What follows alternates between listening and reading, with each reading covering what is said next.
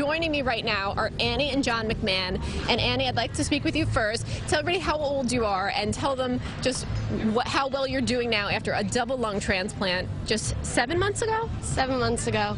I'm 20 years old, and on October 23rd, I received a double lung transplant, and now I just feel so great. It's amazing. Last year, I spent only 48 days out of the hospital, so to be back with my family and friends and just being able to do so much more, it's so amazing. It's amazing. And you said that this is something now you go to schools, you speak about the importance of organ donation.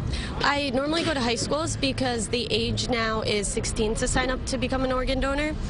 And I think it's really important for that just because New York is number 50 out of 50 on the organ donation list. Wow. Yes. It is really important. People need to step up to help people like yourself. A double lung transplant is amazing. You're doing so well. We're so happy. And especially they're all like around my age, so they could relate with me more.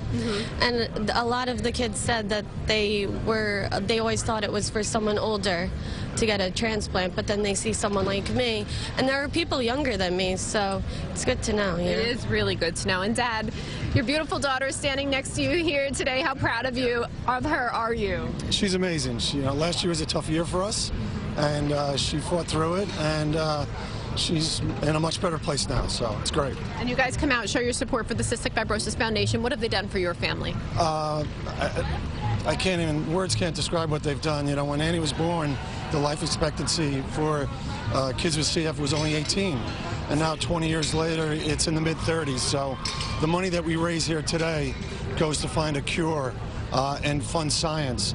So hopefully people don't have to go through a lung transplant. Right.